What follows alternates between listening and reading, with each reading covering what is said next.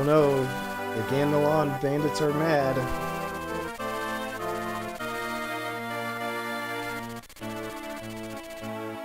I will add that Fire Emblem is a series where generally you can tell who's a bad guy and who's a good guy just by looking at their portraits.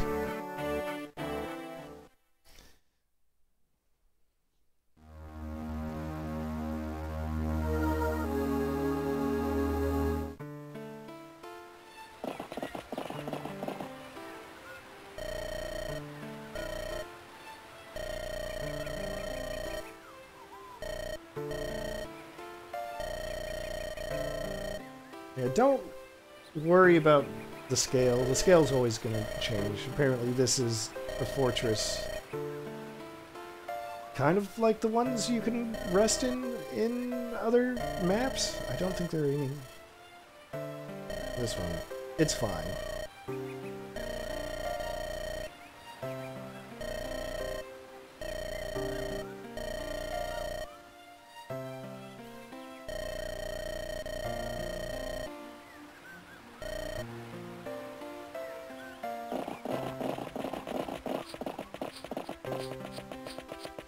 There's nothing nefarious saying.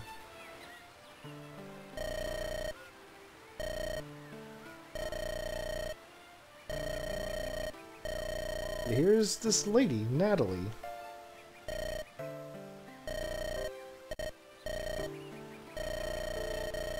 Who seems to be injured? Or sick, one of the two.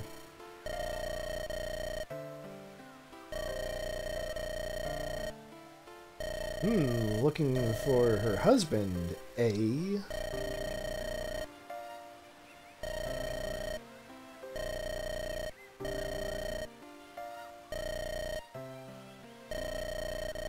So she's out looking for her husband, who might be involved in something bad. Her husband is named Dorcas. That's a name.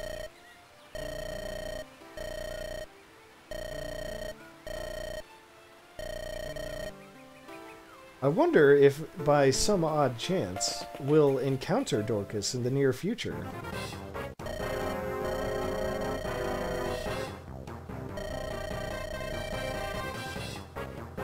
Good old rat face.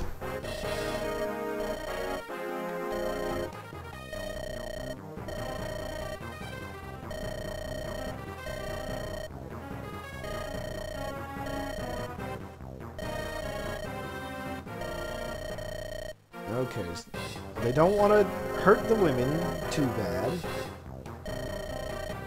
And they're not going to wait until nightfall because of bandit pride. Exactly. Honor amongst bandits, that's what they always say, right? Hey, that unit looks slightly different. Oh, look who it is. It's Dorcas. Now, here's what I was saying about how you can tell who's a good guy and who's a bad guy just by looking at their portraits.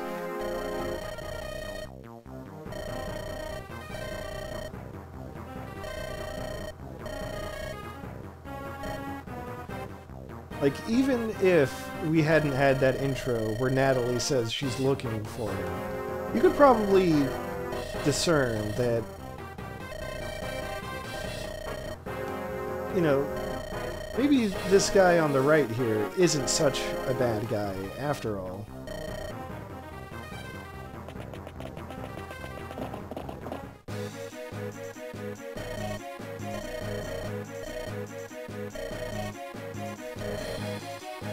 Alright, so bandits outside the fortress.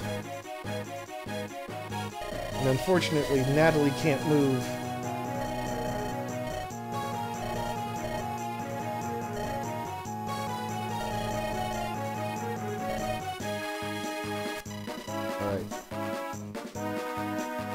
This is the goal of the chapter. We actually want to keep Natalie safe for 7 turns. Yep, there it is. Green units are NPCs.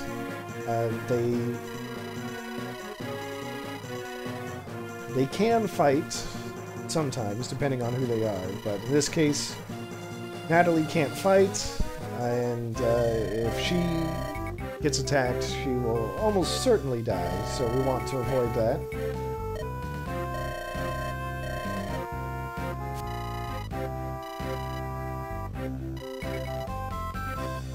So this is just general advice. Try to use choke points so that you don't get completely surrounded by the enemy.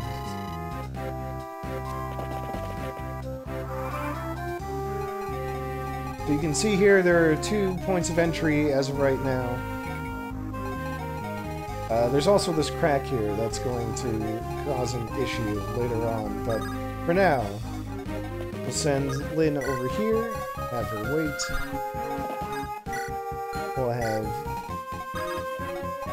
Kent and Sane, both using swords. They'll guard the southern door. Take a look at the units real quick. This guy's got an axe, he's level 8. You can press up and down and, you know, just scroll through the entire list of enemies. I'm just trying to see if maybe any of them have special items that drop. There's Dorcas, by the way. I'll just leave him be. Puts Will back there. And Florian can be there too.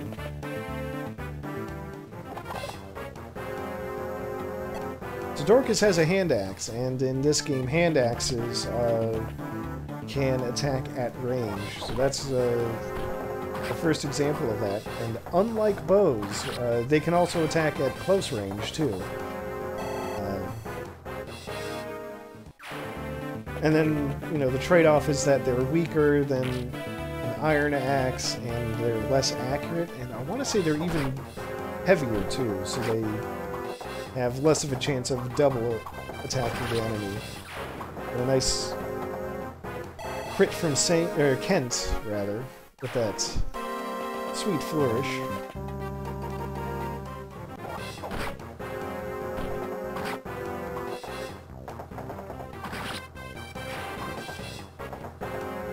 This is basically how a lot of defense chapters will go. 1 point of skills, not great. Not the best level up, but we'll make it work. I mean, it's just good tactics. Just limit the ways the enemy can approach you and just let them break themselves against you. And, oops. See, the glowing bow icon means it's doing double damage.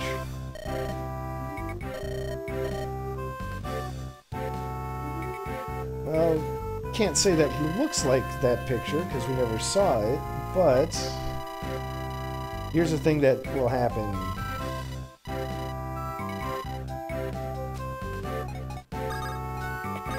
We'll have Lynn talk to Dorcas instead of attack. Use your words in this game about war.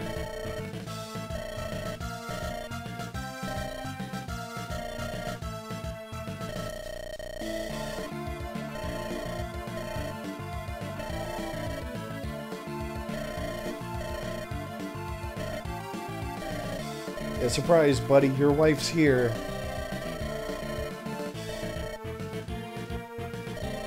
She's here for you, and your bandit boss just told you to kidnap her.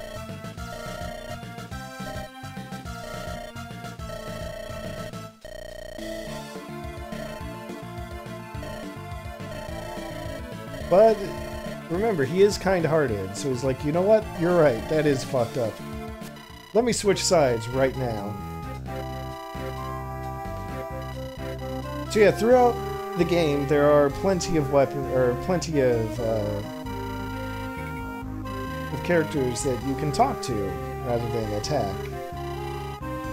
And usually, that will recruit them to your side. So Dorcas has a hand axe. The game wants me to use him in the role that his hand axe allows. So they want me to use indirect combat. I'll put him inside the walls and attack. can see that 63 hit rate isn't great, but, oh, he just did a critical. I don't believe that's scripted. Or actually, you know what? It might be.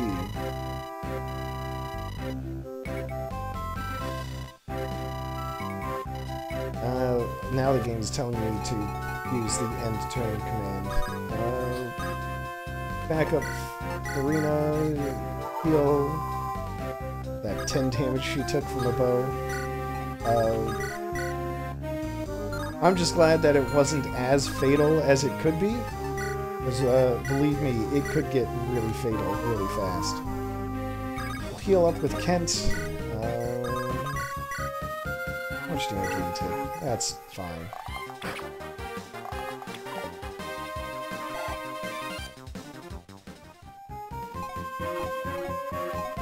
And I can push out, so I think that's what I'll do.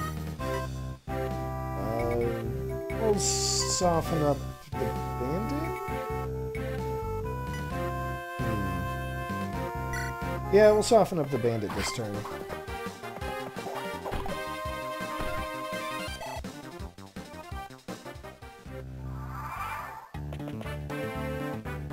The entryway is still blocked, which is the important thing. And it's not like these guys are going to do much in the way of damage.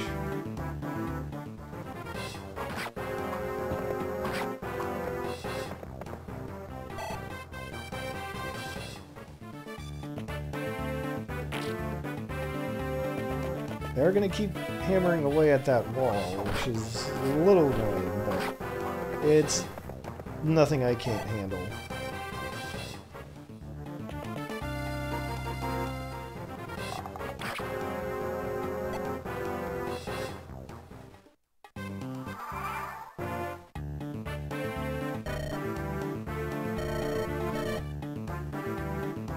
Ah, yes.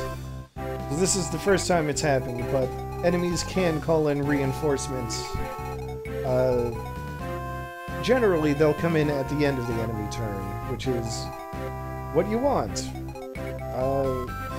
I can't remember if it actually happens in this game, but in some Fire Emblem games, enemy reinforcements, will be allowed to move and attack on the same turn that they appear, which is, frankly, extremely rude. Let's see, we'll give... yeah, Will can take the kill here.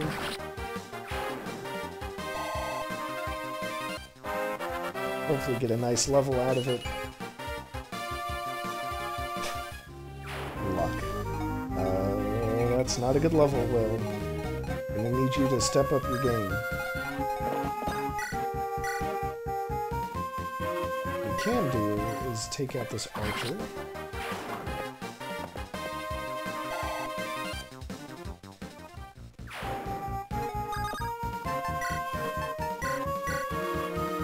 And heal up with Sane, just because he's taking some blows. Let's see. Yeah, so the bandit can't go around, so that's actually fine for now. Send Lyn... oh, wait a second. Lyn can stay there. We'll send Dorcas over that way. Mr. Malorcas. And that's fine.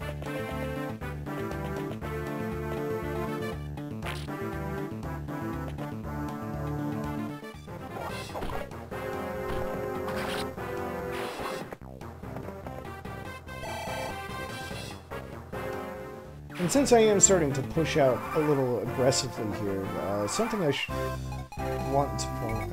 actually, wait a second. Well, sometimes these chapters with a limited turn count have an alternate objective to them. I don't think that's the case this time. Or no, I'm pretty sure it is the case this time. Like, if you really want to, you can push out and take down the boss for extra experience. I don't feel like doing that, so... not going to. I'm just going to play it safe, because I haven't set up my save state buttons yet. Let's see here.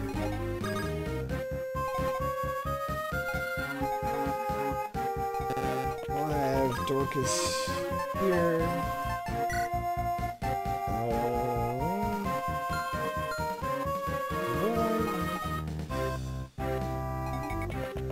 I'll put him here. That's what I want to do. Then can come out and meet this mercenary.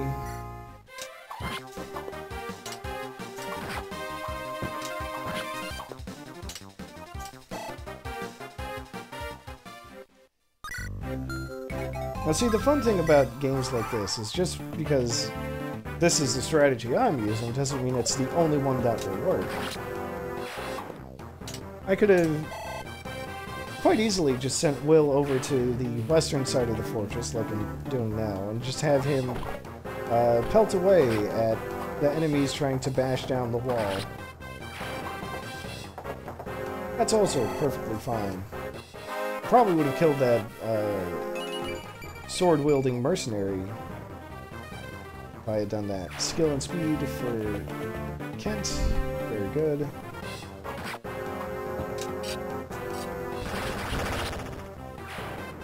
Critical for Lyn. Never say no to that. I love that animation. Her weapon level is increased. That basically just refers to what weapons she can use. So I should take a look at that real quick. So now she's got a C rank in swords. So what that means is right there, the top left thing, the sword E. That means it's an E rank. So as long as a unit has an E in that weapon class, they can use it. E is the very bottom, so anyone can use an iron weapon. That one is preferred. That means Lyn can only Lyn can use it, and she can use it no matter what. She doesn't need a specific rank for it. Let's take a look at Dorcas. Well, it turns out ranks are irrelevant at this point.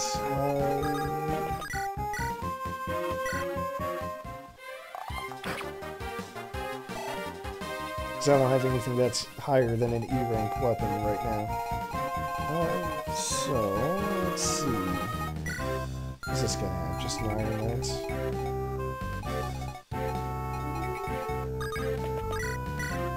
So what I'm going to do is I'm going to attack this guy. Maybe he'll die. He did die. That's fine. I was going to say what I would do is have Dorcas go out to meet that guy, and then I can send one of the knights up. Send Kent up that way. That way, when the enemy breaks through the wall, I'll have a way of, mitigating any harm they might do. I can have someone who can fight back. Cover the way.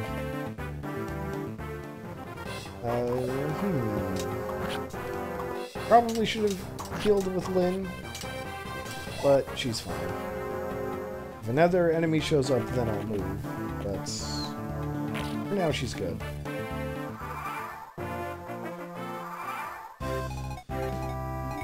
Yeah, I'll move her back in. So I'll do not that, but this. Attack the axe wielder.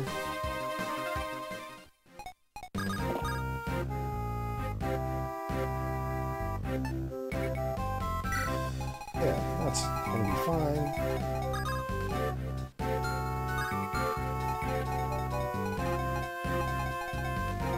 Or you know what I can do is I'll have them go here.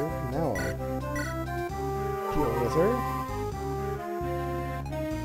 And then hopefully these two will both go after her when she's got a terrain advantage. And now I'm thinking with power. Just let Sane take this guy out, no problem.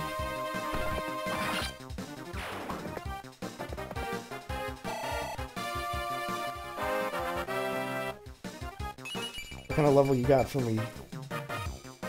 Strength, skill, and defense. Excellent.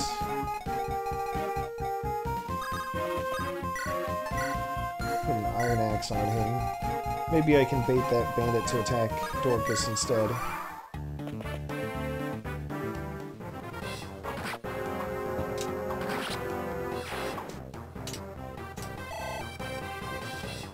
Alright, see, all good. And that guy comes down.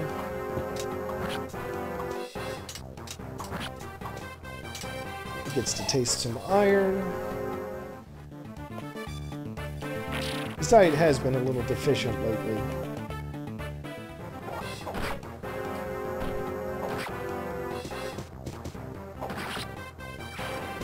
God, I love just the basic fighter attack animation. Just put your whole entire body into it. It's really good.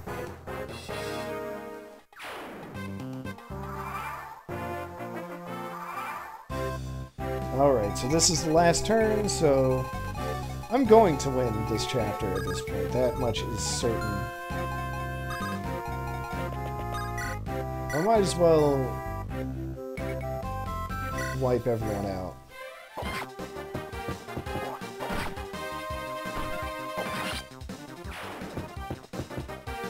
As you can see there, Dorcas has taken a lot of damage.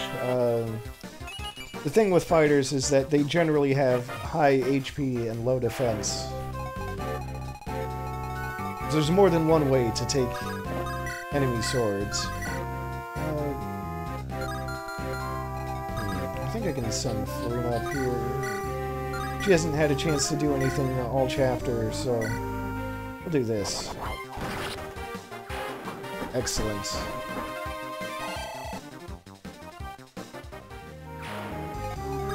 The fun thing about critical animations is for a lot of units, it's very much spin to win. And, yeah, that's fine. We'll just let this final turn play out.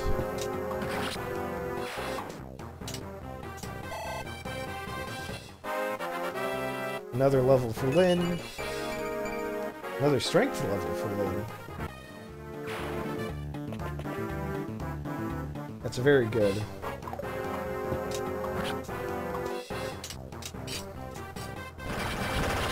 Beautiful.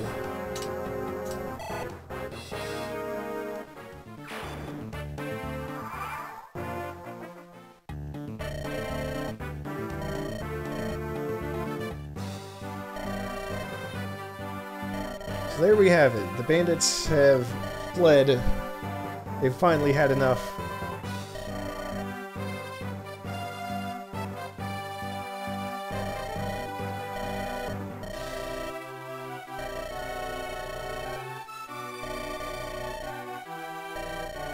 Oh.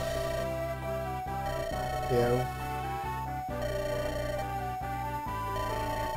Dorcas needs the money badly, so he's totally willing to join our ranks.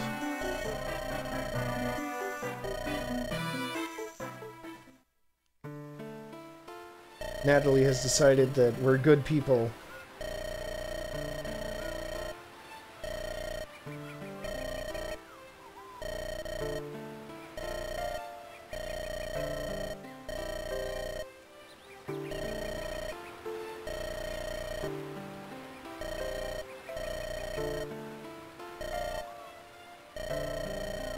They ain't afraid of no bandits. You know, that's the thing. We're not getting money. But Lyn is a noble, and surely she will have access to riches soon enough.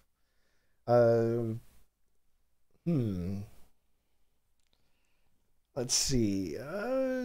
I have been streaming for a while, but I want to keep going because I just like this game so much. So let's just do